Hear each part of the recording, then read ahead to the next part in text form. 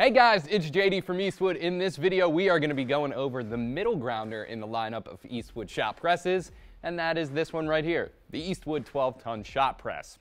Now this is going to sit between the larger 20-ton press and the smaller 10-ton benchtop press that we offer. This is still going to be a reasonable unit for a home garage, but still more than capable of working with larger pieces, stamping, pressing, bending, and of course, all the bearing work that you need to do. This is made from heavy-duty, high-grade steel in an H-frame construction that's going to minimize any flex and is going to make sure this press stays strong and accurate under load. All of the Eastwood shop presses meet 2014 ASME PASE standards, which simply put means that these are tested to 150% of their maximum load, so 18 tons for this press, and at that pressure we saw no deflection or weld failure. Also, all the internals and sealed surfaces are highly polished. That makes it easier on the seals, so you know this is going to last a very long time functionally, and Eastwood backs this press with a 1-year warranty. Speaking about the design, this style of press does have more adjustability than other bottle jack style presses.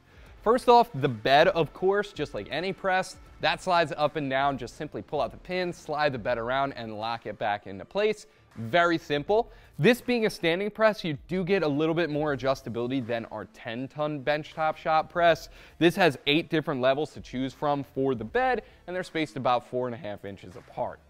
But also importantly, the ram itself also slides left to right, allowing you to press off center from the frame if you do need to. That easily secures by tightening up those couple of bolts at the top, and you're all set.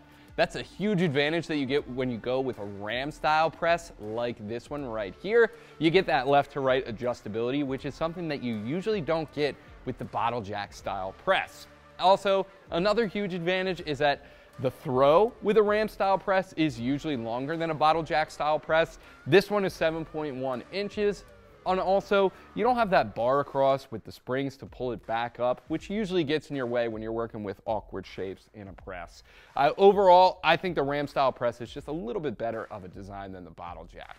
This press is great for all of the projects that you could think of.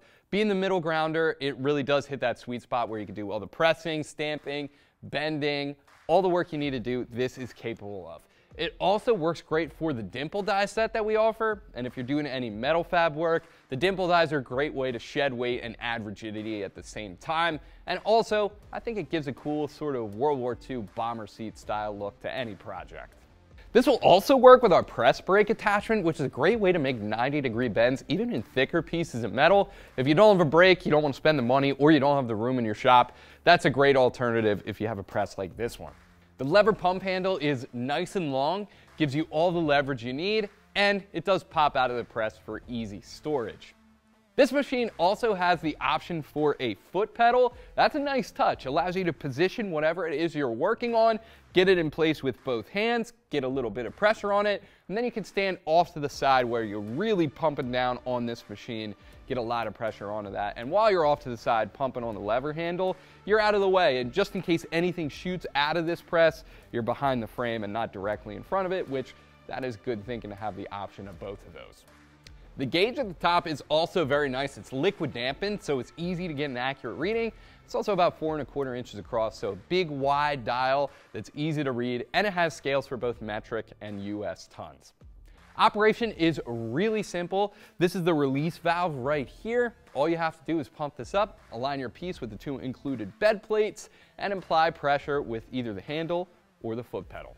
Press the button to subscribe to the YouTube channel. We're giving away a MiG 180 welder at 500,000 subscribers. Also, make sure you check out our channel as well. We post tons of great how-to content you're definitely going to want to see, and we'll have the shop presses linked below. As always, thanks for watching. I'm JD. Make sure you keep it right here at Eastwood to do the job right.